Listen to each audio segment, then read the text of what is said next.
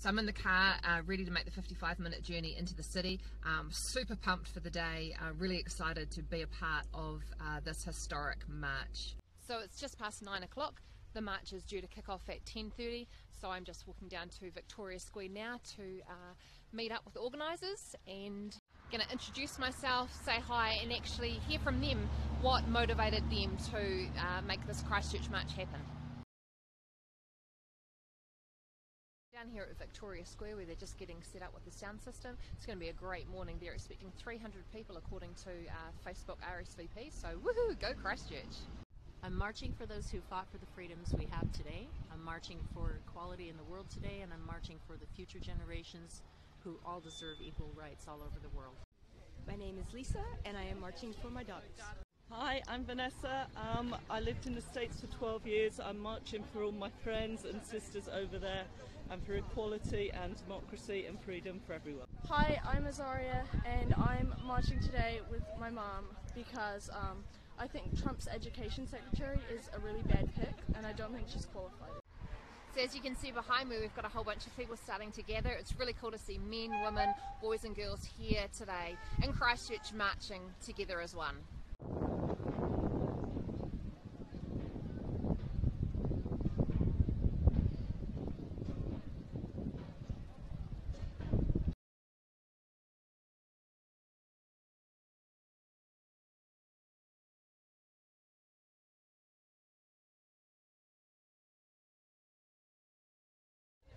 I'm marching because we've come so far, we should never go back.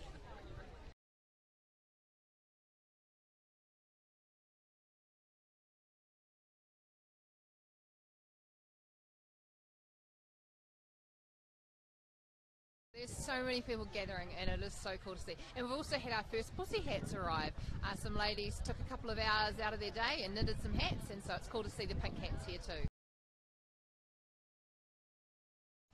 Behind me are the crowds that have gathered here in Cathedral Square for some more speeches. It's been an amazing morning, so many more people turned up than what the organisers anticipated.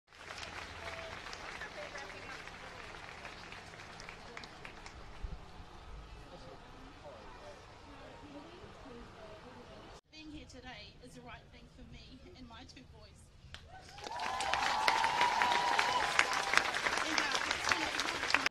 So it's all over, but people just don't seem to want to leave. It's been an amazing morning here in Christchurch, following the Women's March for 2017.